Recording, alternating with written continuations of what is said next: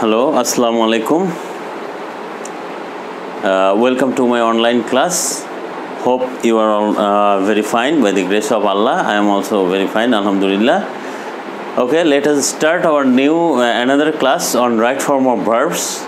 In my previous classes, I discussed about some rules of right form of verbs. Today, I am going to discuss some other remaining rules. That is, some exceptional rules, or these rules are not in the rule according to the rules of tense. So we have to discuss these rules separately. Right form of verbs এর কিছু ব্যতিক্রম ধর্মী rule যেগুলো টেন্সের মধ্যে নাই, সেগুলো আজকে আমরা শেখার চেষ্টা করব। আশা করি তোমরা খুব সহজে এই রুলগুলো বুঝতে পারবে। তো প্রথম রুলটা হচ্ছে সিম্পল সেন্টেন্স। অলরেডি আমরা সিম্পল সেন্টেন্স চিনি। সিম্পল সেন্টেন্সে যদি দুইটি ভার্ব থাকে তাহলে আমরা একটি ভার্বকে নন ফাইনিট ভার্ব করব।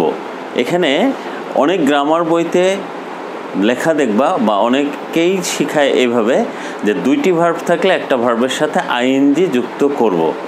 শুধু আইএনজি যুক্ত করলে হবে না, কোথাও কোথাও টুও যুক্ত করতে হবে, টু এর পরে ভার্ব বসানো লাগবে।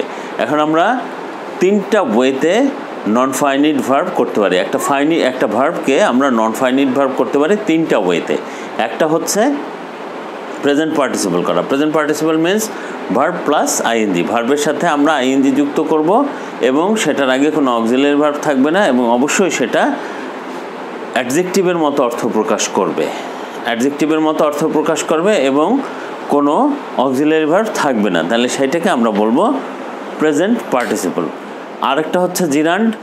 জিরান্ড হচ্ছে যে ভার্বের সাথে আইএনজি যুক্ত থাকবে, জিরান্ডে ভার্বের সাথে আইএনজি যুক্ত থাকবে, আইএনজি যুক্ত হয়ে এটা নাউনের মতো অর্থ প্রকাশ করবে, সেটাকেও আমরা একটা নন ফাইনিট ভার্ব বলবো।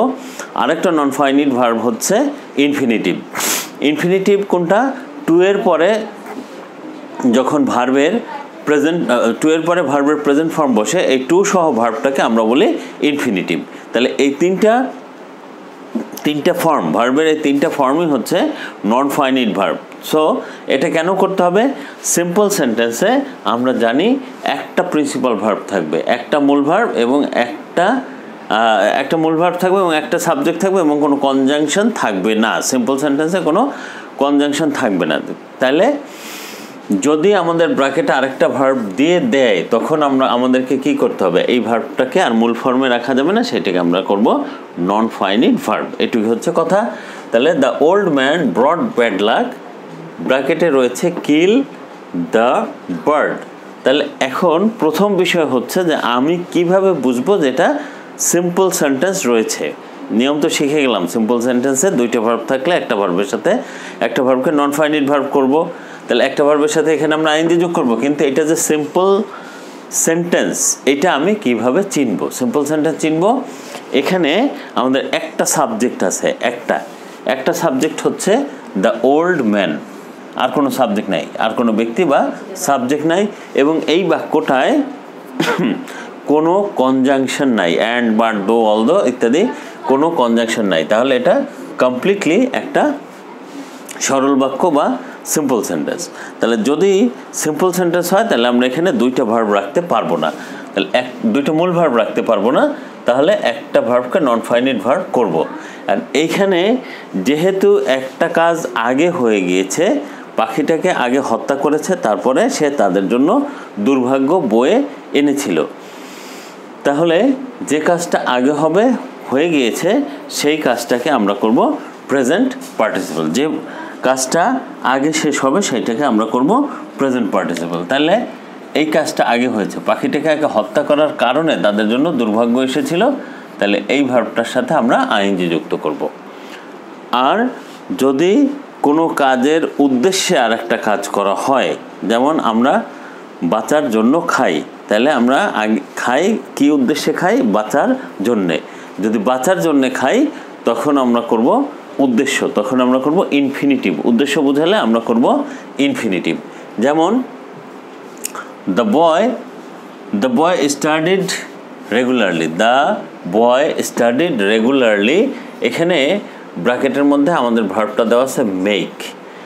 মেক এখানে শূন্যস্থানে থাকবে, তারপর লেখা থাকবে এ গুড রেজাল্ট। একটা ভালো ফলাফল করার জন্য সে মনোযোগ দিয়ে বা নিয়মিত পড়াশোনা করেছিল, ছেলেটি নিয়মিত পড়াশোনা করেছিল একটা ভালো ফলাফল করার জন্য, অথবা যাতে সে একটা ভালো ফলাফল করতে পারে। এখানে একটা উদ্দেশ্য বোঝাচ্ছে, স্পষ্টভাবে একটা উদ্দেশ্য বোঝাচ্ছে। উদ্দেশ্যটা কি? যাতে সে একটা ভালো ফলাফল করতে পারে, একটা ভালো ফলাফল করার উদ্দেশ্যে।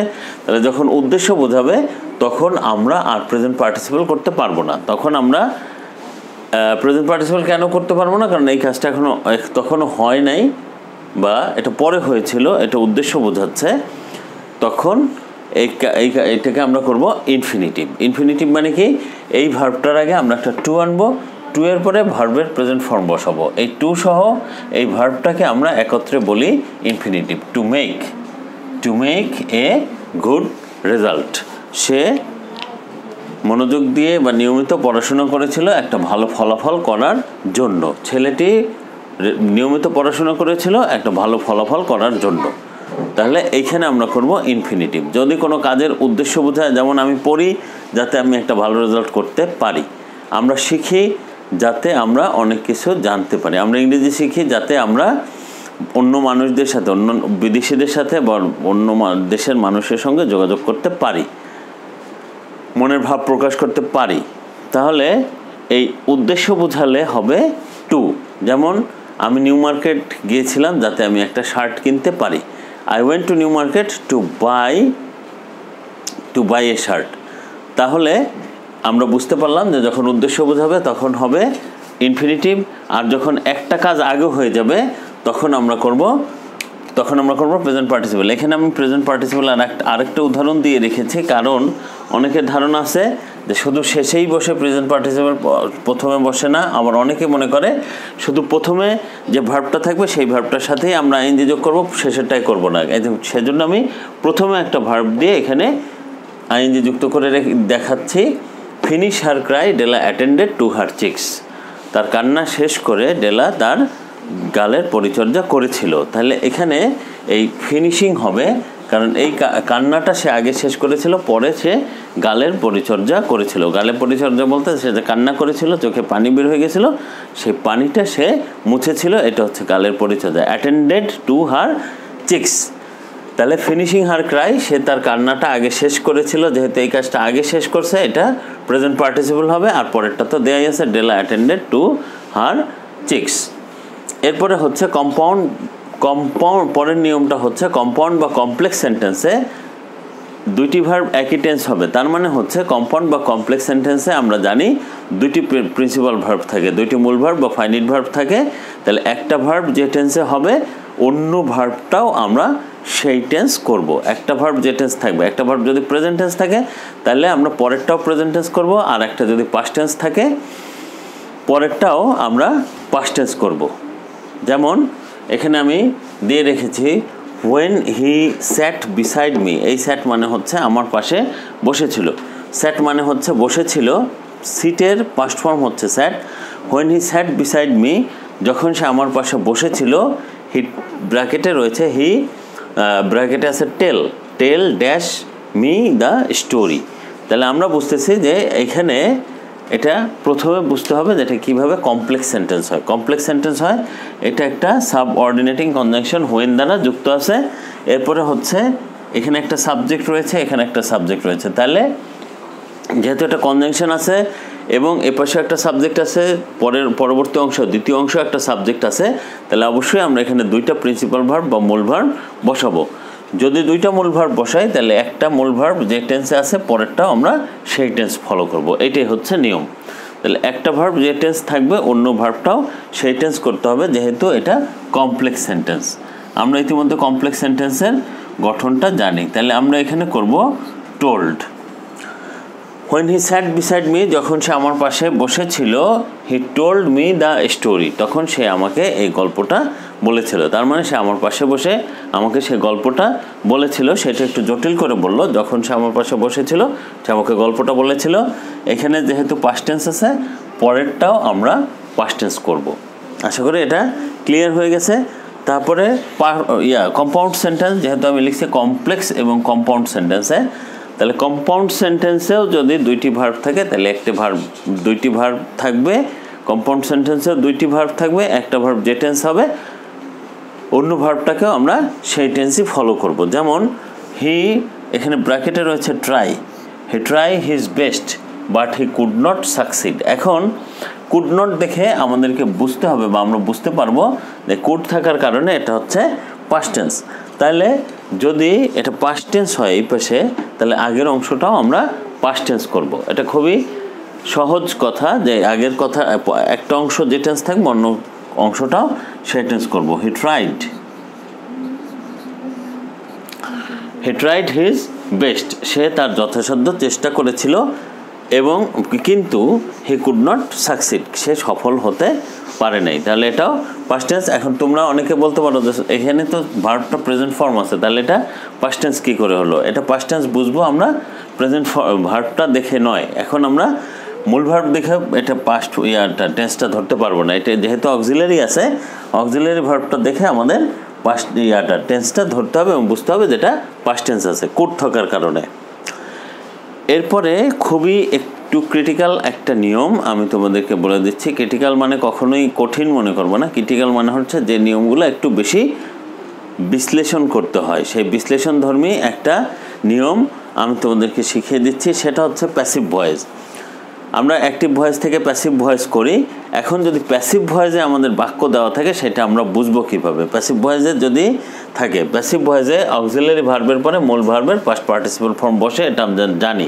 যে কোনো টেন্স অনুসারে যে কোনো একটা অক্সিলারি ভার্ব আনতে হয়, তারপরে মূল ভার্বটার পাস্ট পার্টিসিপল ফর্ম বসে।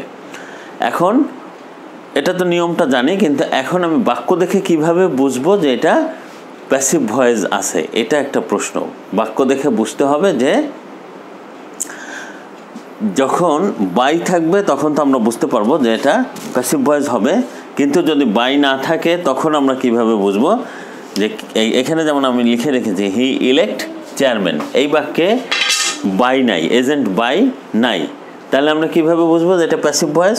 এটা প্যাসিভ ভয়েস হচ্ছে যে এখানে যে কাজটা আছে, সেন্টেন্সে যে কাজটা রয়েছে ইলেক্ট হওয়া, সেটা সাবজেক্ট নিজে করে নাই, নিজে করতে পারে না বা নিজে করেনি।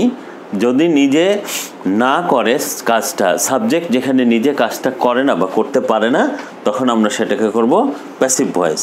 তাহলে এই যে ইলেক্ট হওয়া, নির্বাচিত হওয়া কাজটা সে নিজেকে করে নাই, অন্যের দ্বারা সে নির্বাচিত হয়েছে, এটা আমরা বুঝতে পারি। তাহলে এখানে আমরা করব হি ওয়াজ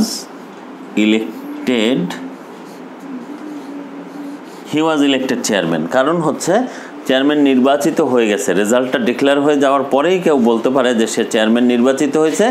কাজেই এটা আমরা অবশ্যই পাস্ট টেন্সে করব। পাস্ট টেন্স না করলে এটা ভুল হবে, কারণ কাজও শেষ হয়ে গেছে, কাজের রেজাল্টও শেষ, রেজাল্ট হয়েই তাকে বলা হচ্ছে যে সে চেয়ারম্যান নির্বাচিত হয়ে গেছে, সেই জন্য এটা পাস্ট ইনডিফিনিট টেন্স করতে হবে। তারপরে the student punish for his crime, ছাত্রটাকে কেউ একজন শাস্তি দিয়েছিল, নিজেকে নিজে শাস্তি দেয় নাই। দ্য স্টুডেন্ট ব্র্যাকেটে রয়েছে পানিশ, তাহলে আমরা এটা করব, এখানেও শাস্তি দেওয়া কাজটা যেহেতু শেষ হয়ে গেছে, the student was punished, the student was punished for his crime, ছাত্রটিকে তার অপরাধের জন্য শাস্তি দেওয়া হয়েছিল। তাহলে এটা অন্য কারো দ্বারা হয়েছে, ছাত্রটা নিজেকে নিজে শাস্তি দেয়নি, সেই জন্য আমরা এটা করব, এটা প্যাসিভ করব। এবং যেহেতু শাস্তি দেওয়া কাজটা শেষ হয়ে গেছে, এখন আর বাকি নেই, শাস্তি সে অন্যায়ও করেছে এবং তার শাস্তিও হয়ে গেছে, রেজাল্টও হয়ে গেছে, তাহলে এইটা হবে পাস্ট ইনডিফিনিট টেন্স, এই জন্য ওয়াজ বসবে। ওয়াজ পানিশড ফর হিজ ক্রাইম, ছাত্রটাকে তার অপরাধের জন্য শাস্তি দেওয়া হয়েছিল। তাহলে প্যাসিভ ভয়েসটা বাই থাকলে আমরা সহজে বুঝতে পারবো যে প্যাসিভ ভয়েস করতে হবে। বাই না থাকলে আমাদেরকে লক্ষ্য রাখতে হবে যে ব্র্যাকেটের মধ্যে যে কাজটা দেওয়া আছে ভার্বটা, সেটা সাবজেক্ট নিজে করে কি না, করতে পারে কি না। যদি সাবজেক্ট নিজে করতে পারে তাহলে অ্যাক্টিভ ভয়েস, আর সাবজেক্ট নিজে যদি না করতে পারে তাহলে প্যাসিভ ভয়েস। তাহলে যখন দেখবো যে সাবজেক্ট নিজে কাজটা করে নাই তখন আমরা এটা প্যাসিভ করব। প্যাসিভ করার রুল হচ্ছে টেন্স অনুসারে আমরা একটা অক্সিলারি ভার্ব আনবো এবং তারপরে যে মূল ভার্বটা আছে সেটার পাস্ট পার্টিসিপল ফর্ম বসাবো। এটাই হচ্ছে প্যাসিভ ভয়েস করার নিয়ম। আশা করি এটা তোমরা বুঝতে পেরেছো। না বুঝতে পারলে আমাকে দয়া করে কমেন্টে লিখে দিবা, আমি আবার ওখানে লিখে তোমাদেরকে জানাবো। আচ্ছা, এরপরে হচ্ছে টু এর পরে শুধু টু এর পরে সব সময় ভার্বের প্রেজেন্ট ফর্ম বা বেস ফর্ম আমরা বসাবো। I want to go there, I want to eat rice, I want to become a doctor, I want to become an engineer. তাহলে এইরকম যদি টু এর পরে যদি কোনো ভার্ব থাকে সেটা আমরা সবসময় প্রেজেন্ট ফর্ম করব। আর টু বাদে অন্যান্য যত প্রিপোজিশন আছে সেই প্রিপোজিশনগুলোর পরে যে ভার্বটা থাকবে সেই ভার্বের সাথে আমরা আইএনজি যুক্ত করব। যেমন অনের পরে যদি কোনো ভার্ব থাকে তখন সেটার পরে আমরা আইএনজি যুক্ত করব। যেমন যদি হয় father insisted on my going there, on তারপরে গোয়িং, এই অনের পরে অন থাকার কারণে ভার্বটার সাথে আইএনজি যুক্ত হলো। হি ইজ এক্সপার্ট ইনের পরে যদি ডু থাকে তাহলে আমরা সেটার সাথে আইএনজি যুক্ত করব, ইন ডুইং দিস। বাই এর পরে যদি ভার্ব থাকে তাহলে আমরা সেটার সাথে আইএনজি যুক্ত করব, by reading, by drinking milk, by অথবা বাই রিডিং নিউজ পেপার, এরকম হবে। By drinking milk you can get vitamin A, দুধ পান করে তুমি ভিটামিন এ পেতে পারো। তাহলে আমরা দেখলাম যে